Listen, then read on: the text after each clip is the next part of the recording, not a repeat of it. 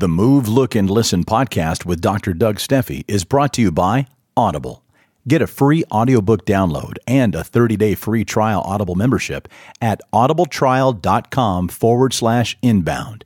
You'll find over 180,000 titles to choose from, including several books mentioned here in the podcast. Support the Move, Look, and Listen podcast by visiting audibletrial.com/inbound. If our two eyes are not working together well as a fast, synchronized team, our internal mapquest continues to be off. It's consistently inconsistent with our ability to judge time and space. Those that don't feel well grounded, those that have some measure of anxiety, oftentimes it starts in the visual system. If you can't move, look, and listen in a fast, accurate, effortless, sustainable, age-appropriate, meaningful way, you're in a world of hurt. There's a whole world in vision and how it affects brain function that no one's ever shared with you. 2020 is perceived as the holy grail of going to the eye doctor. Well, I'm here to change that paradigm.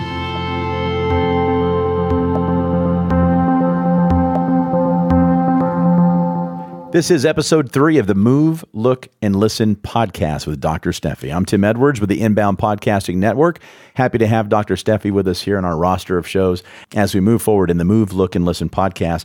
Dr. Stephey, we've talked about common eye problems in our last episode, and now you alluded to this topic in our last episode, and this is, I think, something that's quite interesting and I think might raise an eyebrow or two of somebody listening on the other side of the speakers. 2020 is not enough. You've said that from the first day that I've met you, and I've known you a couple of years now. 2020 is not enough. We've been told our whole lives, you got perfect vision. You can see 2020. Not the case, apparently. That is not the case. That's right. 2020 is presented as a holy grail of going to the optometrist. And it is, I'm here to tell you, it is a tiny piece of the puzzle. It's an important piece because clarity of vision is a big deal. Right. But it's only a piece. So, for example, picture a 3-circle Venn diagram. Okay. And one circle is, can you see 20/20? One circle is related to eye health.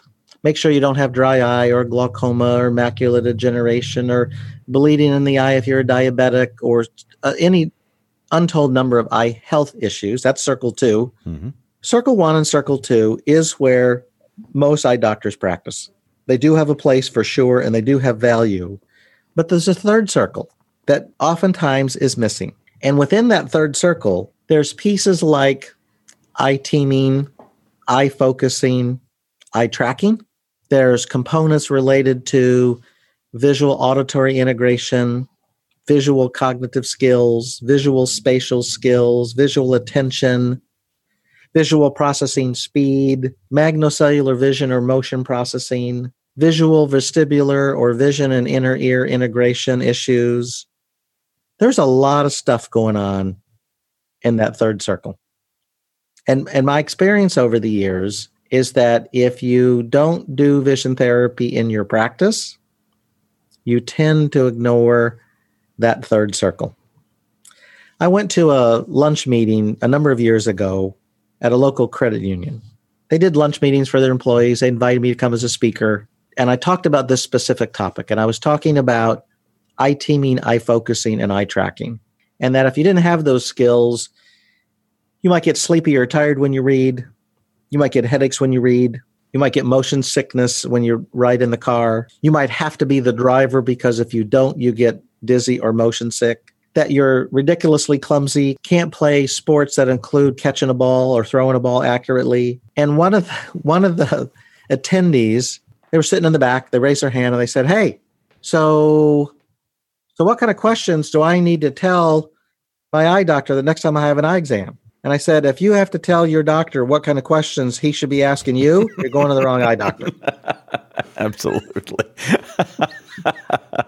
Well, what you just said, you really mentioned a good portion of the population there, Dr. Stephey, with all of those things that people might be suffering from. Tim, the list is ridiculous, right? So just a quick review. Headaches, migraines, motion sickness, ADHD, autism, dyslexia, learning disorder, clumsiness, can't play sports, uncoordinated. It goes on and on. And all of those sit inside that third circle. They really sit inside that third circle. And you said a minute ago that most optometrists disregard that circle or don't even acknowledge that it exists. So what do you do in your practice that's different so that you can help people that are suffering from this? Well, there's another story to tell you. I was at a meeting long time ago, probably more than 20 years ago. I used to be involved with our state association politically before my first daughter was born. And when I would meet people around the state, I might ask the question, hey, remember when we were in optometry school, what was the percentage of patients that were thought to have vision therapy related problems? And almost to a doctor, they'd always come up with 10 to 20%. Seems rather small. Well, if we look at the population at large, that's probably not unreasonable. The prevalence of those problems go way up almost to everybody if you have any of those diagnoses I mentioned a minute ago. Right. But population at large, I say, okay, I'll give you the 10 to 20%. So let's say that you do 10 exams a day and you work 5 days a week. So you're seeing 50 patients a week. So you're telling me that you're talking to 5 to 10 patients a week about vision therapy. And then that's when things get quiet. Yeah. And their eyes get big as saucers because they're running a movie in their head about when's the last time I talked about vision therapy now to anybody? Do they not because they don't know enough about it, or do they not because they don't have time to take on the caseload? No. Or should they because there's actually for more revenue to be generated? Well, this has been my impression. It's not because they don't have the training, because we all get this training when we go to optometry school. So it's not that. Their go-to answer historically was, well, Doug, I don't really see patients like that in my practice. And my typical answer was, I believe that you don't see them. It doesn't mean they're not there. Well put. So yeah. I think there was truth in their statement. They don't see them. And the reason they don't see them is because they don't ask the same kind of questions that I ask, and they don't do the kind of testing that's going to reveal those kinds of problems. It's true. And what's fun to watch is because I've had a front row seat, not only to be the one that you were asking those questions to, but I recently brought my wife in to meet with you to fix an ailment she's been suffering from. And the look on her face as you were asking some of these questions was hilarious to me, because these are not questions that one normally gets asked when they're sitting in the chair at the optometrist office. No, you never get asked these questions. You dig deep and you find solutions by digging deep. You know, one of the things that I've thought for a long time about what sets my practice apart from most is that whenever I have an encounter, I'm going to presume you have one of these problems until I ask you enough questions or do enough testing to prove to me that you don't. To omit it. Gotcha. That is a completely different mindset. Yeah. Because I've had patients come where they have complained about a lot of the questions I'm going to ultimately ask of them and discuss. They've brought up these issues with many of their past exams and then get shined on. So that's even more egregious. If you never ask the questions and the doctor doesn't find your problem, that's one thing. But if you're actually complaining about stuff and your needs still go unaddressed, that's just wrong. And I can't practice that way. I'll give you a good example. Mm-hmm.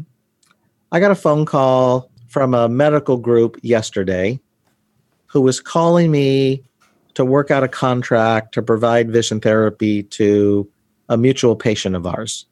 This gal has an HMO that I'm not contracted with. I wrote her a treatment letter. It's been a long-fought battle. It's been, I kid you not, probably 9 months since she started this trial with her medical group and her parent insurance company. Around and around they go. Well, somebody from the medical group calls me yesterday, and she said, I never heard of medical insurance paying for vision therapy. Okay. Well, I don't know what to tell you. And then she said, well, one of my kids did vision therapy years ago, and I paid for it out of pocket. Well, maybe your eye doctor should have had this conversation with you and been a better advocate for you. Mm-hmm. And then I said, by any chance, did that child have an IEP or a 504 plan at school? And she said, well, they had a 504 plan. And I said, well, your optometrist should have told you that vision therapy should have been funded by your school district as well. And they didn't tell you that either. And that's going to be one of the upcoming episodes that we do, where we really dig deep into special education regulations and what these kids are not getting and how to be a better advocate for your child and really go out and fight for their educational rights, because there's a lot of them. And we're going to spend at least one episode really drilling that down, right, so that you'll be much more knowledgeable about how to go fight for your kids' rights. So then when this gal's on the phone with me, and I know now that she's got a child who's got a history of needing vision therapy, well, I started to ask her some of my standard questions. Do you get sleepy and tired when you read? Does overhead fluorescent lights bother you when one of the bulbs starts to flicker? Are you bothered by bright sunlight and glare? And of course, she starts answering yes to all my questions. And so we really kind of finished the conversation, and she said, you know what, I've been putting off making an appointment. And that's not the reason she was talking to you in the first place. No, heavens no. No. So she made an appointment to come and see me before we got off the phone. I love it. So, great. And I did the same thing. I went back to Illinois to visit family back in November and went up to the local small town bank that I grew up in. And the person who's working with us at the bank, I started to ask him some of the same questions. And sure enough, he's got problems with the way his two eyes work together. So it doesn't make a difference who I'm meeting, where I'm meeting them. If it lends itself to have this conversation, we'll start to have it. And I'm never surprised anymore about really how commonplace these problems are, and nobody's finding it out. Hopefully, you begin to understand that 2020, in fact, is not enough. And there's that third circle in the Venn diagram that holds a whole bunch of magic in that third circle. And those are about diagnosis. So you can't have a treatment option or you can't have a treatment plan if you don't have a good diagnosis. So we've got to dig deep into the third circle and do the kind of testing that's required to determine what's really happening. And then once we know that information, we can come up with a treatment plan and how we're going to manage these things. And there's short-term goals and there's long-term goals. Short-term goal for me is I want to improve your quality of life. If you get migraine headaches, I want you to have them less or to get rid of them altogether.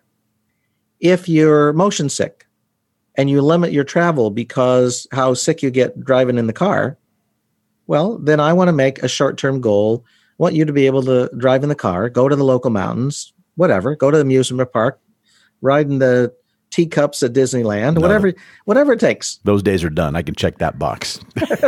Or I need to go see you, because we just got back from a Disney World vacation. Just looking at the teacups made me a little queasy. So, well, that's a magnocellular vision problem, Tim. Well, let's fix it then, so I can go on the teacups again with my kids. So short-term goals are about improving your quality of life. How do we go about doing that?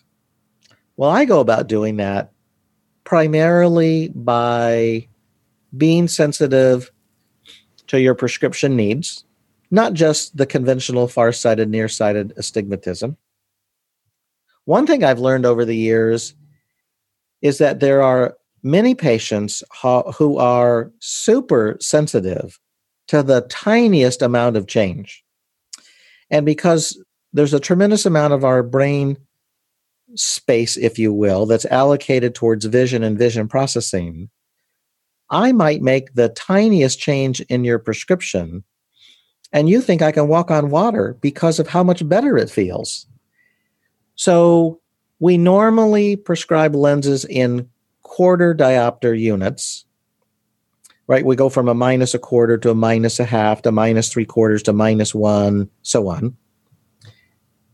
But if you're really sensitive to what I'm alluding to, I might refract you down to 1/8 of a diopter. So it's a 0.12 power change. And I've had a number of patients over the years where I make 1/8 of a diopter change in one or both lenses, and it immediately changes their quality of life. Can you do their entire perception changes? can you do that with contacts as well, or are they all just made in quarter increments? You cannot get an eighth of a diopter in a contact lens, as far as I know. Mm-hmm. In a soft lens, you can get an eighth of a diopter, I believe, in a hard lens. Gotcha. Yep. So the first is be sensitive to the patient's prescription. Sometimes it's being sensitive to the frame that they're wearing. So one of the things that I do in my exam room, I've got 2 black clips that are they're like a black plastic ring that is about maybe 1 3/4 inches in diameter, and I can clip them over your glasses. And what I will oftentimes do is have patients look at my standard eye chart. I sneak these 2 little black clips out of my drawer and put them over your glasses and ask you to tell me how my eye chart looks and how it feels. And namely, is it clearer and is it calmer? And that's the difference, how it feels. Yes, because oftentimes people will pull back away from my black rings and they'll say, what? I'm like, I want to know if it's clearer, but I'm also interested in whether it feels calmer. Mm-hmm. And so now they've got a new context of what to pay attention to, because nobody's ever asked them how it feels to see, just how clear is it to see? Right. Now explain that. There might be our friends on the other side of the speakers that are saying or thinking, what do you mean how it feels to see? Well, if you have a problem with motion processing or binocular vision or visual vestibular or visual inner ear integration issues, you don't feel calm when you see. Bit of tension going on, like some anxiety associated with it. Yes, and that's going to be in one of the next episodes where we talk about the polyvagal theory of affect, emotion, self-regulation, and communication. And that's going to be a really fun episode to do because it's one of my favorite topics to talk about. Absolutely. So when we look around every day and every waking second of every day, it ties into us subconsciously asking ourselves the question, do I feel safe? Well, if you look around and can't answer that question, then you're not going to feel safe, and you're more likely to be highly distractible, highly anxious, highly fearful, and that does not feel calm. If you're in a perpetual state of fight or flight, that does not feel calm.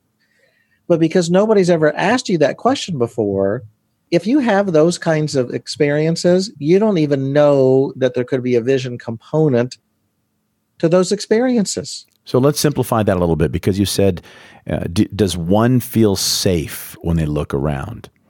Now, that goes back to our primitive days, right? It's primal in terms of feeling safe. And you're not talking about if you're in a good or bad neighborhood.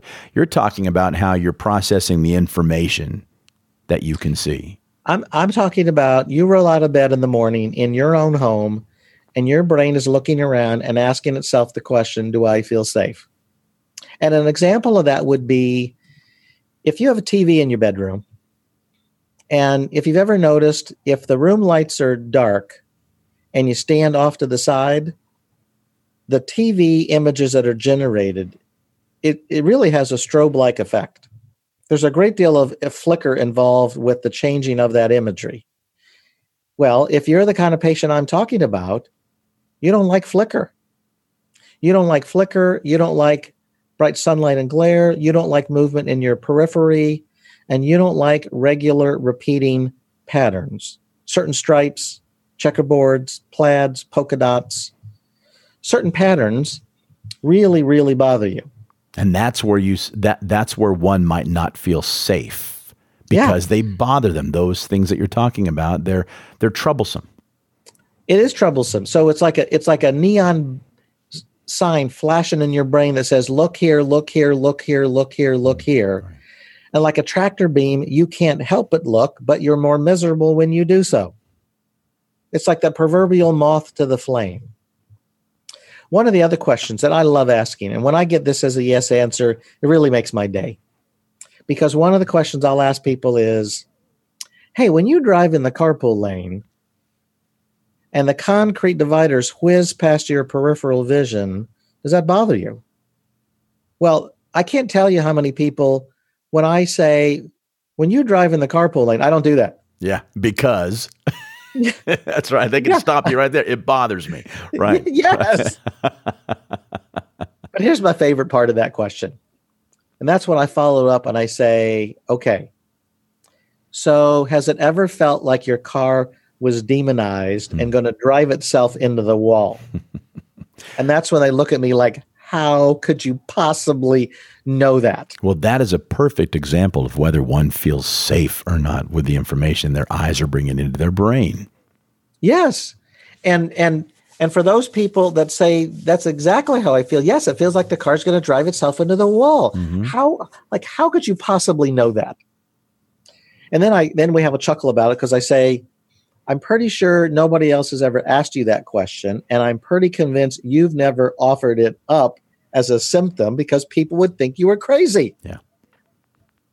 But when you don't see fast and you've got that movement in your periphery, zinging along in the periphery, it again, it's like a tractor beam to your attention. Your attention goes that way, your eyes go that way, your head wants to turn that way. And when your hands are on the steering wheel, when you physically want to turn your head and look to the left, sometimes your arms want to move in the direction your head turns, and there goes the steering wheel, and the car's going to want to drive itself right into the wall. And those are the folks that are, even if they don't avoid the carpool lane, they white knuckle it the whole time they're in there. They break out in a cold sweat. They tell everybody in the car, don't talk to me right now, I'm concentrating. They turn off the radio yeah. and they break out in a cold sweat. Yeah. Because they're exhausted when they get to where they're going. Now, that's just one example. There are many things, like you said, that people go throughout their day. That's just an obvious example. But little things throughout the day that trouble people, they might not even know that it's troubling them until you put that clip back to your exam again. Yeah, so we put the black clips on, and oftentimes they will tell me, well, yes, it's clearer and calmer. I really like these lenses. Yeah. And then I take my black clips back that have no lenses in them, and I stick my finger through the empty black hole, and then they look at me like, what just happened? Like, how? No, wait a minute. How did that just work? And I say, like, are you tricking me? I'm like, no, I'm not tricking you.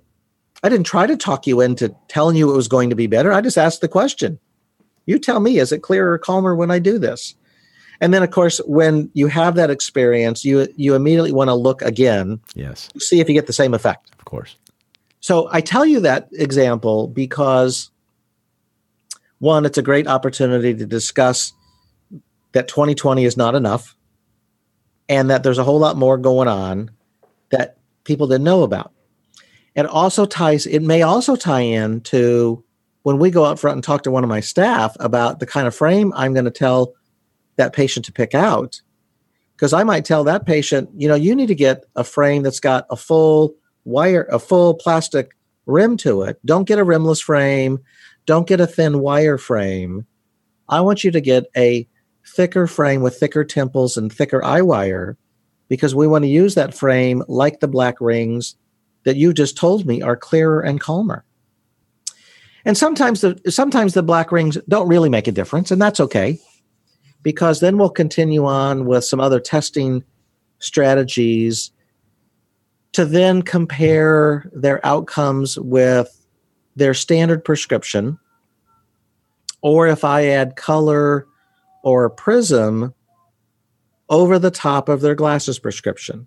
I have a variety of ways that we're going to determine that outcome.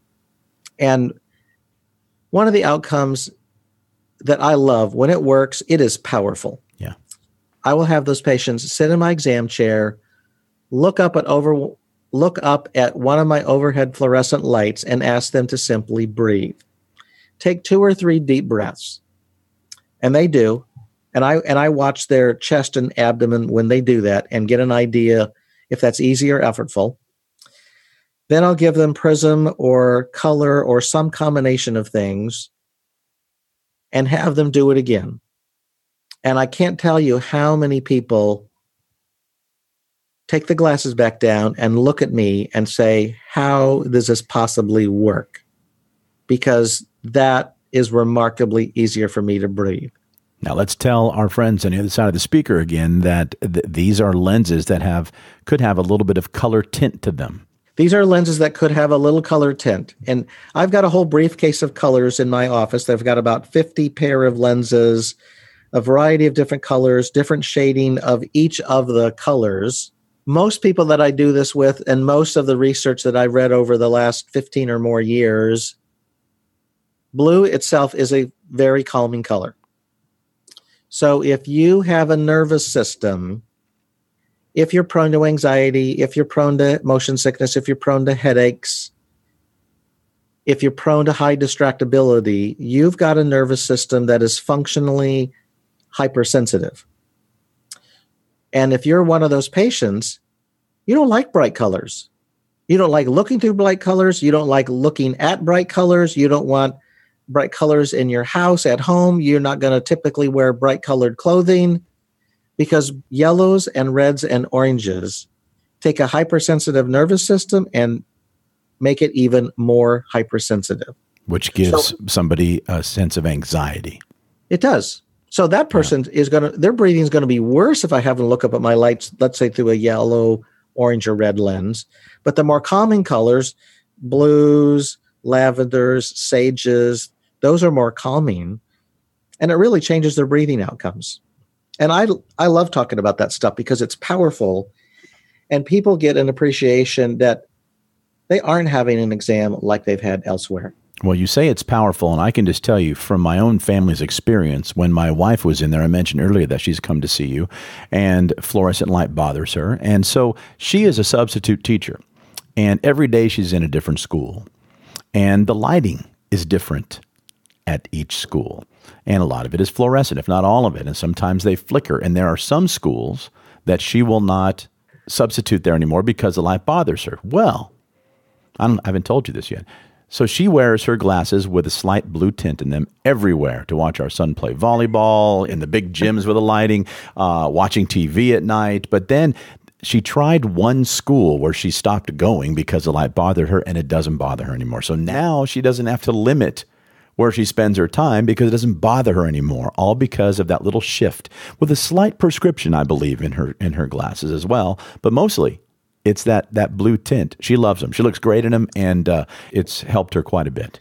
You know, Tim, I always love to hear stories like that. And it's exactly why I practice this way. I can't imagine not practicing this way, and I can't imagine how anyone could not practice this way. Because those are life-changing experiences, and they're powerful. And what seems like a little thing, it has given her options to substitute back at any probably variety of schools that where she was limiting her choices before. Now she doesn't have to. That's powerful stuff. It is powerful stuff. And, and I said before, Dr. Stephey, that, I can say with great authority that the way you practice is very different.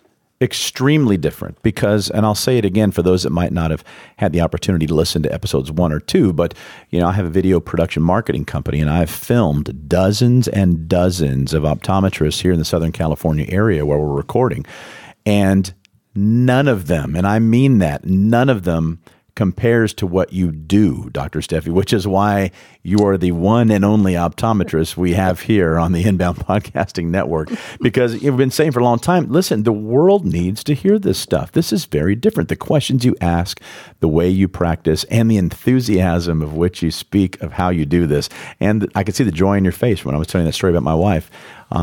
It really is astounding. Well, and for the people listening to this, you have to understand that when I first met Tim a couple of years ago and we did some videos for my website, and we did talk about this stuff, and he did say to me, wow, you really need to get the word out better. And I said, well, okay, I hear you. And then we didn't do anything for a while. And then we did some other videos together, and he's like, hey, you really need to do some podcasting. I said, yeah, okay, I'll think about it. I'll put it on the calendar of things to do. And I do remember probably a year or so ago having a conversation with Tim and saying, Tim, so what you're really saying is that I should just listen to you and get out of my own way and have you help me spread this message. And that's why we're doing this. Well, it is a joy to be able to bring this to people and hopefully open their eyes, pun intended, as to how they can manage what they're doing with their eyes. Like we said, this is the title of this topic is 2020 is not enough. And you alluded to the topic that we're going to have next time, seeing fast, polyvagal therapy. Well, I'm excited about it. So make sure you come back and listen to the next episode, because motion processing or seeing fast and the polyvagal theory of affect and emotion, it's huge in our lives in ways that you don't know. And it's so not connected to 2020, but it has everything to do with how we read body language and gestural language and facial expressions and how we develop those skills in ourselves. And it's a powerful talk. And I'm looking forward to the next episode. Thank you for listening to the Move, Look, and Listen podcast with Dr. Doug Stephey, brought to you by Audible. Get a free audiobook download and a 30-day free trial Audible membership at audibletrial.com/inbound. You'll find over 180,000 titles to choose from, including books mentioned here in the Move, Look, and Listen podcast. You can listen to these books through your iPhone, your Android, your Kindle, your computer, or even an MP3 player. And if for any reason and at any time you choose to cancel your membership, you keep all of your audiobook downloads. Give it a shot for 30 days. You got nothing to lose. Support the Move, Look, and Listen podcast by visiting audibletrial.com/inbound. We will include a link for your convenience in the show notes of this and every episode of the podcast. And of course, if you'd like some more information regarding Dr. Stephey's practice or to make an appointment, we will include links in the show notes to Dr. Stephey's website and his YouTube channel. Dr. Stephey's website is stepheyoptometry.com. That's STEPHEY optometry.com. You can also call the office at 626-332-4510. Again, all of Dr. Stephey's contact information will be included in the show notes of each and every episode. One last request before we let you go on to the next episode. Please subscribe to the podcast from whichever platform you might be listening in. Of course, it is free to subscribe, and it ensures that every time we post a new episode, you'll find it right there waiting for you to listen in your podcast app of choice. We really do appreciate you listening. And until next time, for Dr. Stephey of the Move, Look, and Listen podcast, I'm Tim Edwards with the Inbound Podcasting Network.